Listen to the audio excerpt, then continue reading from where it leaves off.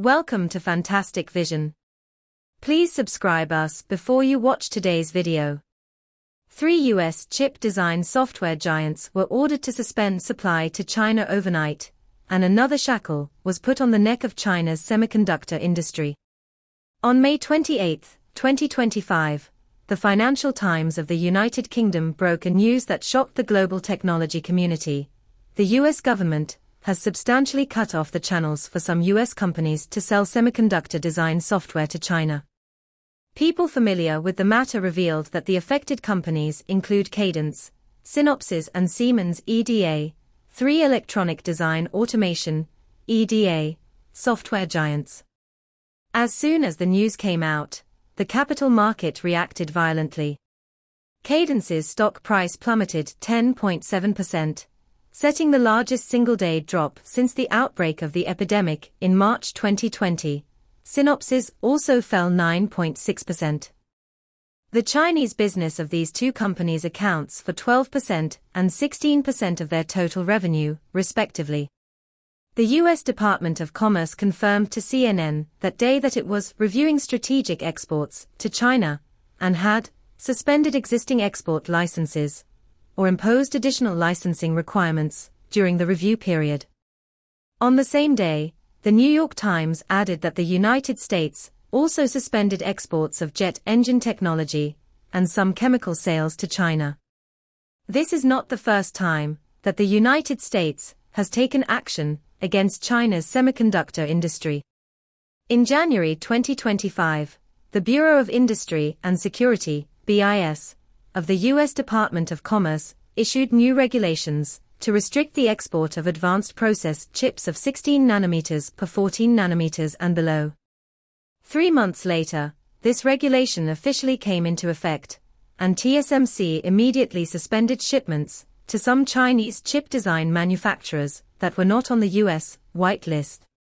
The new regulations require that the packaging and testing of chips using 16/14 nanometer nodes and below advanced processes must be completed by 23 whitelist companies designated by the United States. An executive of a domestic mobile phone chip manufacturer admitted, "The new regulations do have a little impact, but overall it's okay. The impact mainly comes from some chips that are packaged and tested in non-whitelist companies, and the follow-up is nothing more than adjusting the order ratio. The blockade measures are layered." In March 2025, the Office of the United States Trade Representative held a hearing on traditional semiconductors made in China, considering imposing more tariffs. The U.S. government accused China of supporting local companies through government subsidies, tax exemptions, low-cost land, etc., and of squeezing foreign companies with policies and demanding technology transfer. Li Hua, a senior executive in the semiconductor equipment industry, said, "It involves the entire semiconductor ecosystem at one time."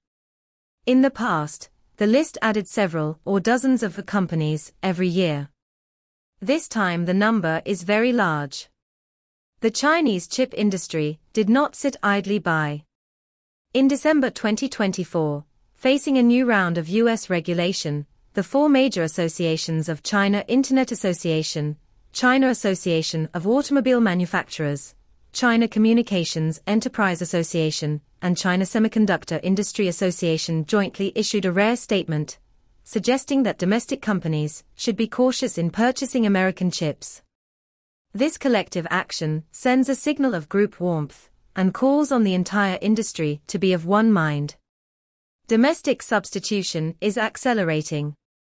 Innovent Biologics has fully switched its AI chip supply chain to domestic 14 nanometers process since 2020. At the end of 2023, the company released a new generation of AI chip DeepEdge 10, which uses an independent and controllable domestic process, contains a domestic RISC-V core, and uses a computing power building block architecture. In July 2024, Yunchun Lifei launched the IPU X6000 accelerator card, which has a built-in DeepEdge 200 high computing chip based on DeepEdge 10. The product has 256T computing power and a single card, can achieve 130B parameter large model inference. Companies such as Cambrian and Haiguang Information are also making breakthroughs in the field of AI chips. The performance of Haiguang Information's CPU and DCU products has reached the level of mainstream high-end processors of the same type in the world. In terms of computing power, companies such as Inspur Information and Sugan have actively laid out. Sugan's overall intelligent computing solution has been implemented in Guangdong, Anhui, Zhejiang, Hubei and other places, and all important components of the innovative solution are self-developed. Mature processes have become a breakthrough for China's chip industry. According to TrendForce forecast, from 2023 to 2027, the global wafer foundry mature process and advanced process capacity ratio is expected to remain at 7:3. The automotive industry has a particularly strong demand for mature process chips. Each traditional fuel vehicle requires 600 to 700 chips, electric vehicles require 1,600 chips, and smart cars have as many as 3,000 chips. Xu Dequan, president of Bosch China, once pointed out, foreign investment in chips with a process of 28 nanometers or above is insufficient. If chip manufacturers are willing to work hard, it will also leave opportunities for mainland China in this range.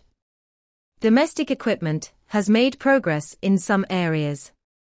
Huatai Securities report shows that the localization rate of semiconductor process equipment, such as degumming, heat treatment, and cleaning is relatively high, about more than 30%, and etching equipment, thin film deposition, and other links are also rapidly narrowing the gap with foreign advanced levels, with a localization rate of 20%. Precise countermeasures and supply chain reconstruction have become China's response strategies. China exempts 125% tariffs on 8 key semiconductor tax numbers, but maintains high tariffs on memory chips, directly hitting the business of US companies such as Micron and Western Digital in China, while freeing up market space for Yangtze memory and Changshan memory.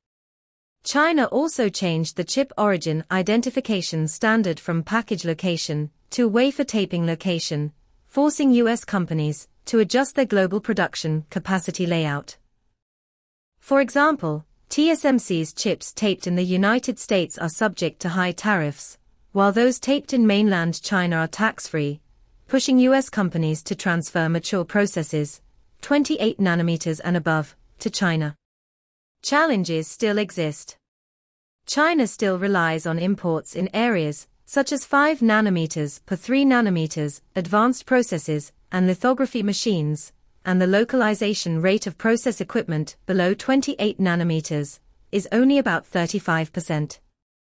The American Innovation Foundation warned that China is taking advantage of the US free market system to monopolize the market, weaken US companies, and gain influence over key supply chains. China's semiconductor industry is growing in blockade. Demand for automotive chips has surged, with each smart car requiring about 3,000 chips, of which more than 96% use mature processes above 28 nanometers. SMIC is planning to add 25 new 12-inch wafer fabs, focusing on mature processes. At this moment, when chip design software has been cut off, Chinese engineers are still typing code on their keyboards. Domestic EDA tools with 28 nanometer technology are being tested in the laboratory, and the dual worktables of 14 nanometer lithography machines are being fine-tuned in the clean room. The US ban may temporarily slow down China's acquisition of the most advanced semiconductors, but it cannot stop the country, which has the world's largest chip market, from moving toward technological independence.